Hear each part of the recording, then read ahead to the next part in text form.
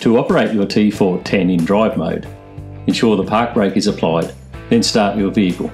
Before engaging a start gear, check that the air system is fully charged and the vehicle's electrical system is charging. Automated transmissions require at least 90 psi or 620 kilopascals of air pressure to operate correctly. Once you are satisfied all the systems are functioning correctly, depress the service brake pedal, release the park brake, then rotate the shift stalk to select D for drive. The transmission automatically selects a start gear, but you can change the start gear by using the shifter. Pushing the shifter down will select a lower gear, and lifting the shifter upwards will engage a higher gear. If you put it in drive without first applying the service brakes, a warning tone will sound and the transmission will not engage. The PACCAR transmission is equipped with urge to move as a standard feature.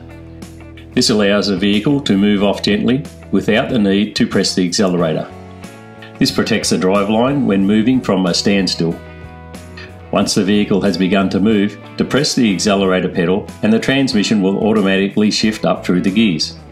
However, at any time you can manually up or downshift using the shifter. If conditions are not right, then your shift may be denied by the transmission and you will hear a tone.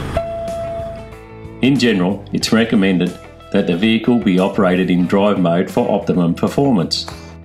When you are ready to stop the vehicle, after slowing the vehicle down, apply the service brake and come to a complete stop. Select neutral on the shifter and apply the park brake. If you don't happen to select neutral before applying the parking brake, then auto neutral will be engaged. You'll see an AN displayed in the gear selector. However, when you are ready to move again, you must select neutral, then select either drive or reverse with the service brake applied.